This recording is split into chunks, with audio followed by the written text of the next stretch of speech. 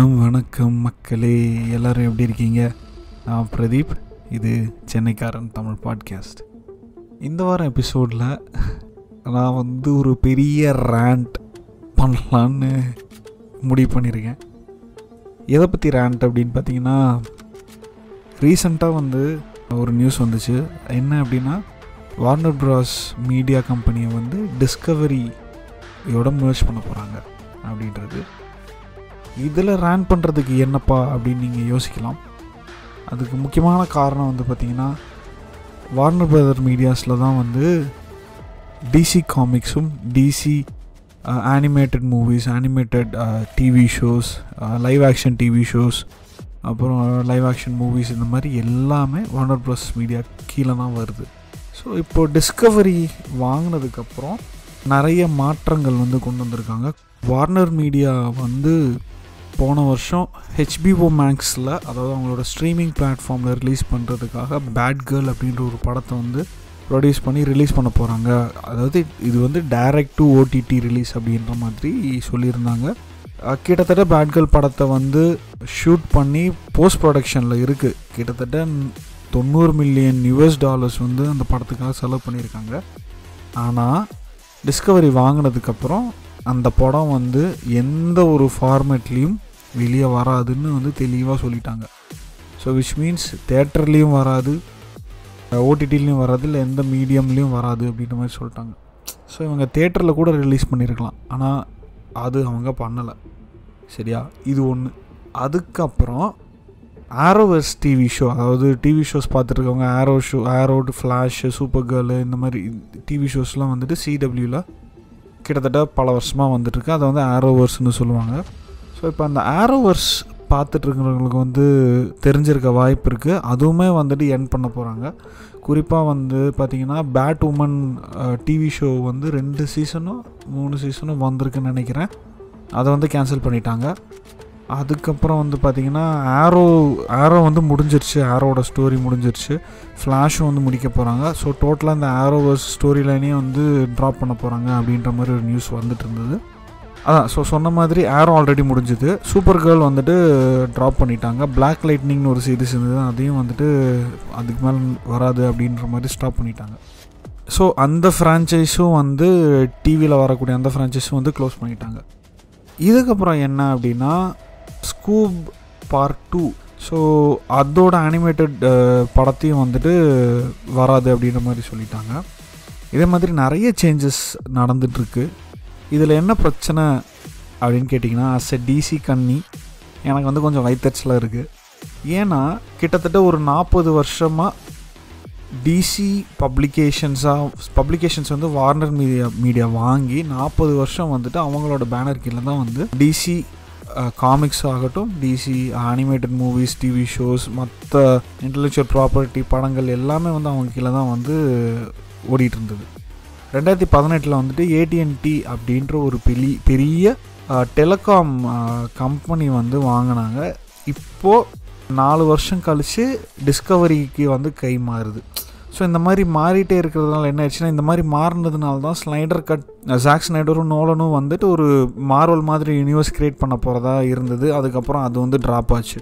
அதுக்கப்புறம் இப்போ என்ன முடிவு பண்ணாங்க அப்படின்னா, நாங்கள் மார்வல் ஃபார்மேட்டில் போக போகிறதில்ல, எங்களுடைய பேஸான கேரக்டர்ஸையோ அந்த ஸ்டோரி லைன்ஸையோ வச்சுட்டு நீங்கள் எப்படி வேணாலும் ரீஇன்டர்பிரேட் பண்ணிக்கலாம் அப்படின்ற மாதிரி சொன்னாங்க. அப்படி வந்தது தான் பார்த்திங்கன்னா, ஆக்வாமேன் ஆகட்டும், இல்லை ஷஷாம் ஆகட்டும், அதுக்கப்புறம் ஈவன் ஒண்டர் உமன் கூட நம்ம அந்த கேட்டகரியில் எடுத்துக்கலாம், ஜோக்கர் படம், அண்ட் இப்போ மேட் ரிவ்யூஸோட பேட்மேன், இது எல்லாமே அந்த மாதிரியான ஒரு ஃபார்மேட்டில் தான் வந்துச்சு. ஸோ இப்போது இந்த டிஸ்கவரி வாங்கினதுக்கப்புறம் அவங்க இன்வெஸ்டர் மீட்டிங்கில் என்ன சொல்லியிருக்காங்க அப்படின்னா, மார்வல் மாதிரி ஒரு 10 இயர் பிளான் நாங்கள் வச்சுக்க போகிறோம் அப்படின்ற மாதிரி சொல்லியிருக்காங்க. ஸோ இப்போ என்ன ஒரு கேள்வி வருது அப்படின்னா எனக்கு, ஸோ மார்வல் மாதிரி 10 இயர்ஸ்னால் இவங்க அந்த கனெக்டட் யூனிவர்ஸ் மாதிரி போக போகிறாங்களா அப்படின்னா, ஏன்னா ஆல்ரெடி மார்வல் அந்த ஃபார்மேட் எஸ்டாப்ளிஷ் பண்ணி சக்ஸஸ்ஃபுல்லாக போய்கிட்டு இருக்காங்க. ஸோ டிசி அந்த ஃபார்மேட்டில் போக மாட்டோம் அப்படின்னு சொல்கிறது இப்போ வரைக்கும் நல்லா ஒர்க் ஆகிட்டு இருக்கு. So even though jack ஸ்னைடரோட justice league Josh வீடனை வச்சு எடுத்து அது கன்றாவியாக இருந்து காரி துப்பி எல்லாருமே ஜாக் ஸ்னைடர் வெர்ஷன் வேணும்னு சொல்லி ஜாக் ஸ்னைடர் வெர்ஷன் ஓடிடியில் ரிலீஸ் ஆகி அது எல்லாருமே பாராட்டினாங்க. ஸோ எனக்கு தெரிஞ்ச டிசிக்கு வந்துட்டு அந்த மாதிரி கனெக்டட் யூனிவர்ஸாக போகாமல் இந்த மாதிரி ரீஇன்டர்பிரிட்டேஷன் மட்டும் பண்ணலாம் அப்படின்றது என்னுடைய தனிப்பட்ட கருத்து. ஏன்னா that works very well for them. அதே மாதிரி டிவிக்குன்னு வந்து ஒரு செட் ஆஃப் ஷோஸ் இருக்குது டிசியை பொறுத்த வரைக்கும். அதான் சொன்ன மாதிரி ஆரோவர்ஸ்லேயே வந்து பார்த்திங்கன்னா 7-8 ஷோஸ் இருக்குது. ஆரோ, ஃப்ளாஷு, சூப்பர் கேர்ளு, அப்புறம் வந்து இந்த black lightning, bad woman, legends of tomorrow அப்படின்னு இருக்குது. அது போக நெட்ஃப்ளிக்ஸில் வந்து பார்த்திங்கன்னா லூசிஃபர் இருக்குது, காத்தம் போயிட்டு இருந்தது, அதுக்கப்புறம் பென்னிவர்த்துன்னு ஒன்று போய்கிட்டு இருக்கு, அதுக்கப்புறம் ஐசாம்பின்னு ஒன்று இருந்தது. இப்போது வந்து ஹெச்பிஓ மேக்ஸ் சீரீஸாக வந்து பார்த்திங்கன்னா டைட்டன்ஸ் போய்கிட்டு இருக்கு, அப்புறம் டூம் பேட்ரோல் போயிட்டுருக்கு, அப்புறம் ஹார்லி குயின் அனிமேட்டட் சீரிஸ் போயிட்டுருக்கு, யங் ஜஸ்டிஸ் அனிமேட்டட் ஷோ போய்கிட்டுருக்கு. இப்போது சூசைட் ஸ்குவாடோட ஸ்பின் ஆஃபாக வந்து பீஸ் மேக்கர் ஷோ வந்து ரிலீஸ் பண்ணியிருக்காங்க. அப்புறம் ஸ்வாம் திங் ஒரு சீசன் மட்டும் வந்துட்டு ஸ்டாப் பண்ணிட்டாங்க. இந்த மாதிரி நிறைய இண்டிவிஜுவலாக, அதாவது சினிமாவுக்கு எதுக்கும் சம்மந்தம் இல்லை, அது தனி இது தனி அப்படின்ற மாதிரி போயிட்டு இருந்தது. It was kind of working well for quite some time. இப்போ கை மாறினதுக்கப்புறம் இது கம்ப்ளீட்டாக மாறப்போகுது அப்படின்ற மாதிரி பேசிக்கிறாங்க. இப்போவே வந்து டிசி வந்து அவங்களுடைய சினிமா வந்து மார்வல் கிட்ட கேப்சர் பண்ணுறதுக்கே 10 வருஷம் பின்தங்கி பொறுமையாக வந்துட்டுருக்காங்க. I hope they don't follow the Marvel's food steps அப்படின்னு நினைக்கிறேன். ஏன்னா ஒரு காலத்தில் டிசியை வந்து மார்வல் வாங்கின அந்த புதுசில் வந்து பார்த்திங்கன்னா DC is well known for their animated shows, animated movies. குறிப்பாக வந்து த பேட்மேன் த அனிமேட்டட் ஷோ வந்து அந்த அனிமேட்டட் லேண்ட்ஸ்கேப்பையே வந்து கம்ப்ளீட்டாக சேஞ்ச் பண்ணுச்சு. எஸ்பெஷலி காமிக்ஸ் ரிலேட்டடான அனிமேட்டட் லேண்ட்ஸ்கேப்பே வந்து பயங்கரமாக சேஞ்ச் பண்ணுச்சு. ஸோ அந்த எண்டில் வந்து பார்த்திங்கன்னா மார்வல் வந்து அந்த அளவுக்கு பெருசாக வந்து ஷோபிக்கலை, எஸ்பெஷலி இந்த அனிமேட்டட் சீரீஸோ அனிமேட்டட் மூவிஸை பொறுத்த வரைக்கும். டிசி பற்றி தான் பயங்கரமாக பேசிகிட்டு இருந்தாங்க. ஏன்னா அதோட இம்பேக்ட் வந்து பயங்கரமாக இருந்தது. ஈவன் இந்த ஹார்லி குவின்ற கேரக்டரே வந்து பார்த்திங்க அப்படின்னா டிசி காமிக்ஸோட ஒரிஜினல் காமிக்ஸில் இருந்து வந்த கேரக்டரில் ஹார்லி குயின் கேரக்டர் வந்து பேட்மேன் அனிமேட்டட் ஷோக்காக க்ரியேட் பண்ணி அதை வந்து அவங்க காமிக்ஸுக்காக அடாப்ட் பண்ணாங்க. ஸோ இந்த மாதிரி நிறைய விஷயங்கள் இருக்குது. அண்ட் இன்னொன்று வந்து பார்த்திங்கன்னா ஃபர்ஸ்ட் அனிமேட்டட் மூவி ஒன்று இருக்குது, Batman the mask of the ஃபேண்டாசம் சொல்லிட்டு. One of the best comic book, one of the best animated comic book மூவின்னு நான் சொல்லுவேன். அதே மாதிரி இந்த மாஸ்க் ஆஃப் த ஃபேண்டாசம் அந்த கேரக்டருமே வந்துட்டு படத்தில் இருந்து தான் வந்து அவங்க காமிக் புக்கை அடாப்ட் பண்ணாங்க அப்படின்ற மாதிரி நான் கேள்விப்பட்டேன். ஸோ இந்த மாதிரி ஒரு long legacy of being on top இருந்துட்டு மார்வல் வந்து இந்த லைவ் ஆக்ஷன் சினிமேட்டிக் யூனிவர்ஸை வந்து எடுத்துகிட்டு போய் அவங்க ஒரு வேறு லெவலில் இருக்காங்க. ஸோ நான் டிசி கம்மியாக இருந்தாலும் I don't hate Marvel for that. ஏன்னா அவங்களுக்கு வந்து கெவின் ஃபாகி அப்படின்னு சொல்லிட்டு ஒரு ஆள் இருந்தார், அவருக்கு வந்துட்டு ஏகப்பட்ட எக்ஸ்பீரியன்ஸ் இருந்திருக்கு. அதனால அவர் ஒரு பயங்கரமான visionary. So that he created a universe.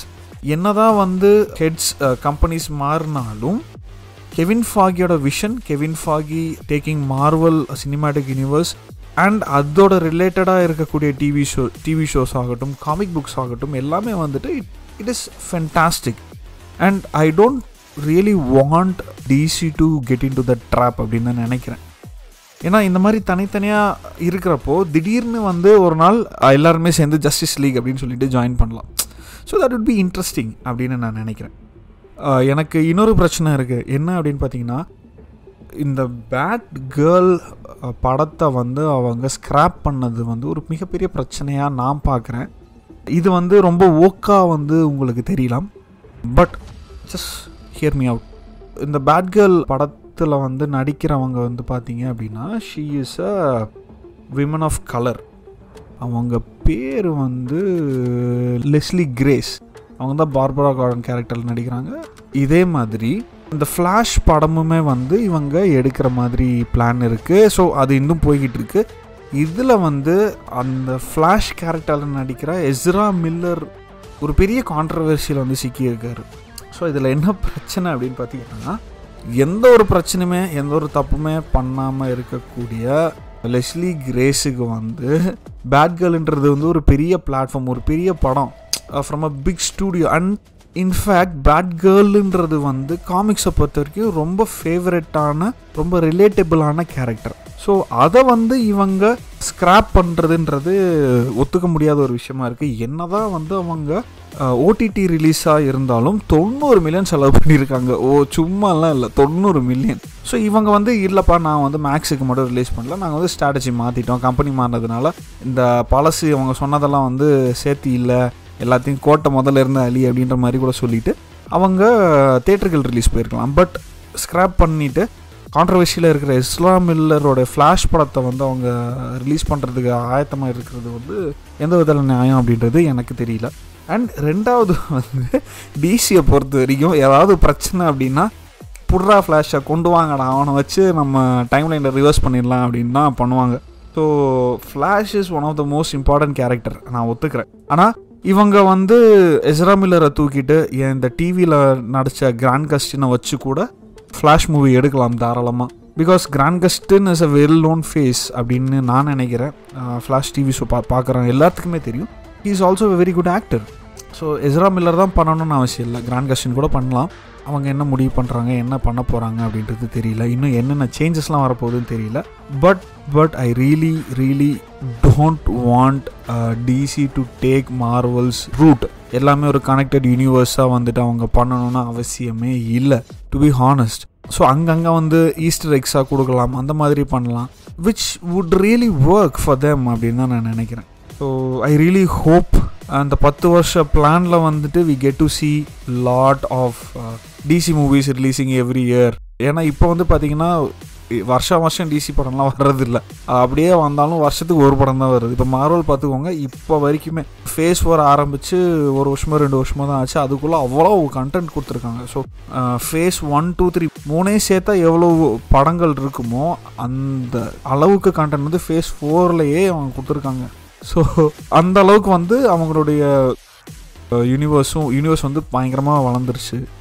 எனக்கு என்ன ஒரே ஒரு ஆசை அப்படின்னா, அந்த 10-year பிளானில் வந்துட்டு மார்வல் யூனிவர்ஸ் மாதிரி வந்து கனெக்டட் யூனிவர்ஸாக இல்லாமல், சினிமாட்டிக் யூனிவர்ஸாக இல்லாமல், இப்போ இவங்க போயிட்டுருக்கிற ட்ராக்லேயே போயிட்டு படங்கள் ரிலீஸ் பண்ணலாம் அப்படின்றது ஒன்று.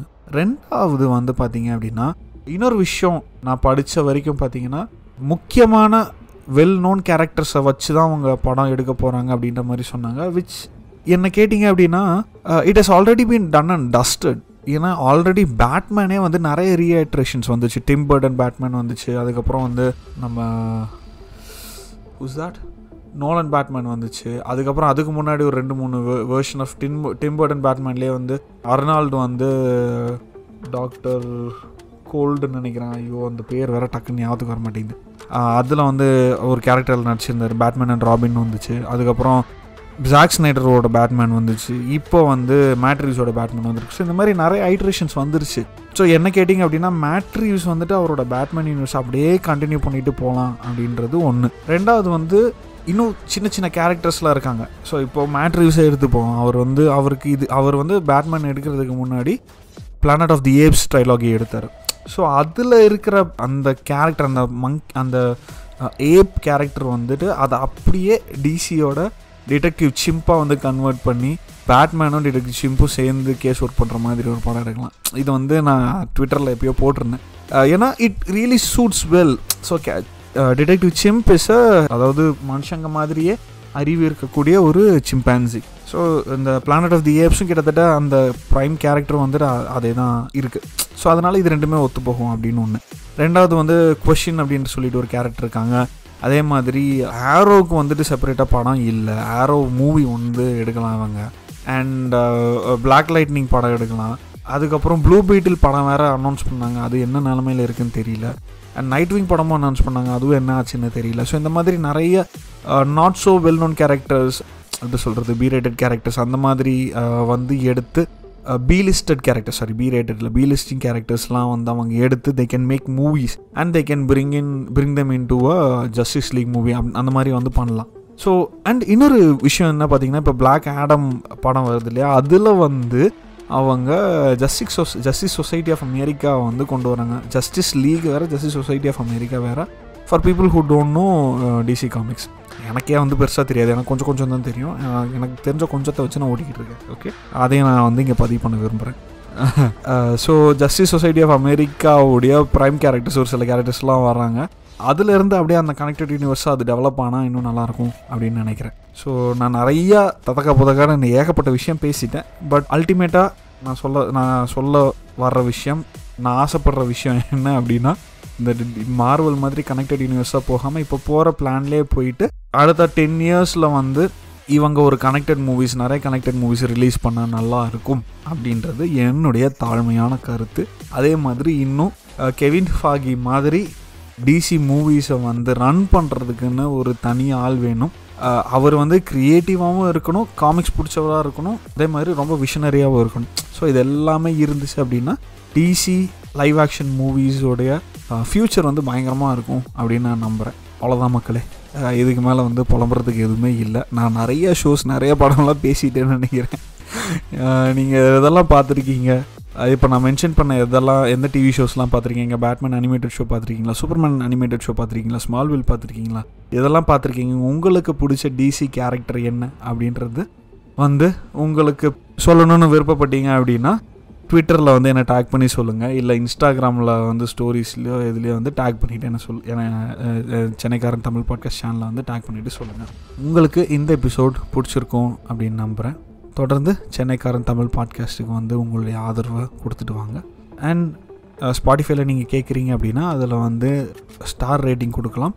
உங்களுக்கு சென்னைக்காரன் பாட்காஸ்ட்டுக்கு இந்த எபிசோடோ இல்லை இதுக்கு முன்னாடி எபிசோடோ இல்லை ஓவராலாக வந்து உங்களுக்கு எவ்வளோ பிடிச்சிருக்கு பிடிக்கல அப்படின்றத நீங்கள் ரேட்டிங் கொடுத்து ரிவ்யூவாக போடுங்க. இது இன்னும் நிறைய பேரை போய் சென்றடைகிறதுக்கு உதவியாக இருக்கும். அதே மாதிரி ஐடியூன்ஸ்லேயும் வந்துட்டு நீங்கள் ரிவ்யூ அண்ட் ரேட்டிங் கொடுக்கலாம். ஸோ கண்டிப்பாக கொடுங்க. அதுவும் இல்லாமல் டிஸ்கிரிப்ஷனில் வந்து பை மீ எ காஃபியோட லிங்க் கொடுக்குறேன். உங்களுக்கு சென்னைக்காரன் podcast and சென்னைக்காரன் YouTube channel சென்னைக்காரன் YouTube channel, என்னோடய ப்ளாக் எல்லாமே படிக்கிறீங்க, உங்களுக்கு வந்து பிடிச்சிருக்கு, ஏதாவது டொனேட் பண்ணணும் அப்படின்னு நீங்கள் நினைக்கிறீங்க அப்படின்னா உங்களால் எவ்வளோ முடியுமோ டொனேட் பண்ணுங்கள். ரொம்ப சந்தோஷமாக இருக்கும். இல்லை டொனேட் பண்ண விருப்பம் இல்லை அப்படின்னா தொடர்ந்து சென்னைக்காரன் பாட்காஸ்ட்டு உங்களுடைய ஆதரவை கொடுத்துட்டே வாங்க. அடுத்த வாரம் வேறொரு தலைப்போட மறுபடியும் நான் உங்களை சந்திக்கிறேன். அதுவரை உங்களிடமிருந்து விடைபெறுவது பிரதீப். நன்றி, வணக்கம்.